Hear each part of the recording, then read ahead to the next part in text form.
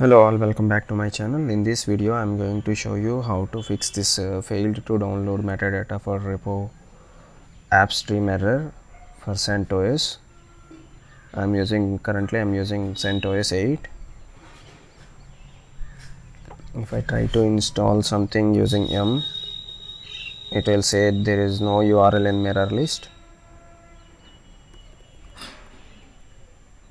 See, I'm just trying to install HTTPD and it is showing it's not happening and it's showing an error.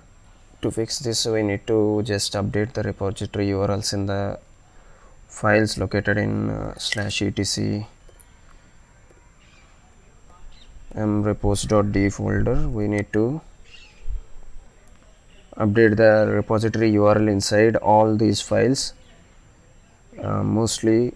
So to do that easily, instead of going into each file and do it manually, there is a command we can use so that all the URLs get updated in every file.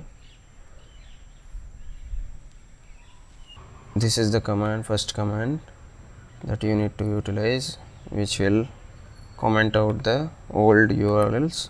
This is done. If you see, all the modification date will be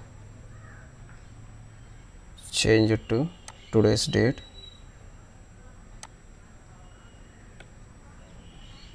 Now the other command I'm using stream editor sud.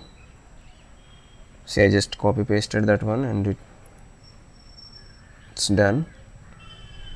Now I'll try to